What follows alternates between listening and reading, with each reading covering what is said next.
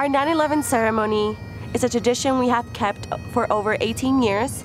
It's especially important to us because one of the flight attendants for United Flights 175 was a Mitchell graduate, a 1975 Mitchell graduate. She was very important to our community, and we'd like to commemorate not only her, but the patriots who perished that day.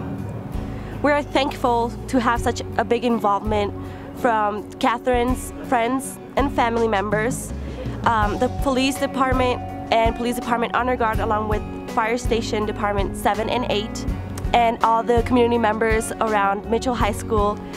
We're very proud to say that we have a lot of people in attendance. On September 11th, we also learned a lot about the American people. Our country came together to aid those in need. America stood together and supported the families and friends of all the victims that died during the 9/11 tragedy.